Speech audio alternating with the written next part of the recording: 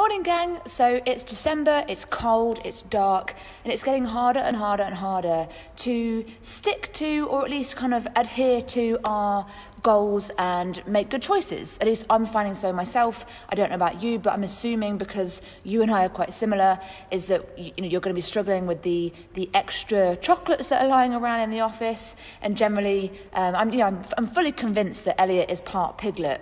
The number of mince pies and like quality street chocolates and what are those little long twiglet chocolate things called, matchmakers.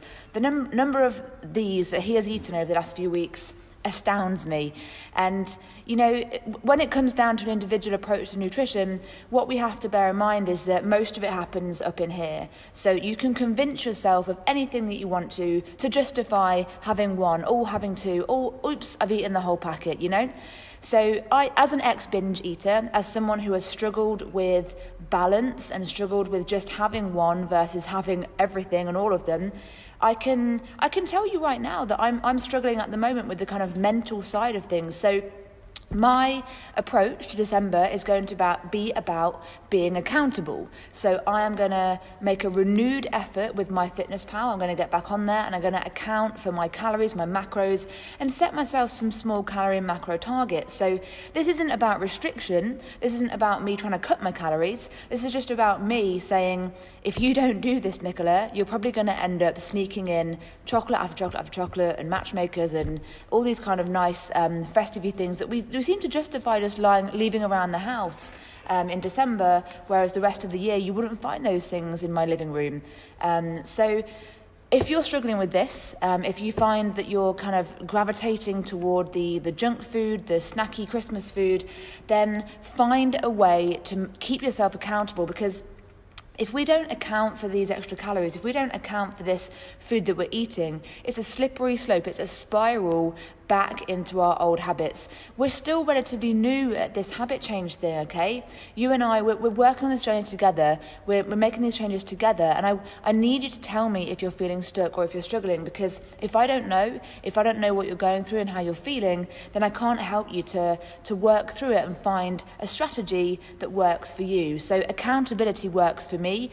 If I have to sit there and type in that I ate 10 chocolates, then it's probably going to prevent me, or at least maybe make me eat less than 10 chocolates, because at the end of the day, this is Christmas. This is a time of year where we have social events and parties and things to go to that we really don't want to be feeling guilty about. So if you want to have a mince pie, then that's totally fine. Mince pies aren't the devil, but having 2 mince pies, 3 mince pies, 4 mince pies, a whole packet of mince pies, that's where things start to slide, okay? So if you can be accountable to the things that you are eating, then it makes it more likely that you'll control yourself a bit better around these festive treat kind of tempting foods. Okay, so if you're feeling stuck, if you're struggling, if you feel like you're in the same boat as me, where you're kind of tempted, but you don't really want to because, it leads you down that kind of slippery slope, then talk to me about balance, okay? You know by now that I don't go down the route of heavy restriction, and I won't be telling you not to eat anything that you enjoy. It will just be a case of me keeping you accountable, you keeping yourself accountable, and factoring these things in so that you can enjoy them without feeling guilty and without gaining loads of weight over the festive period.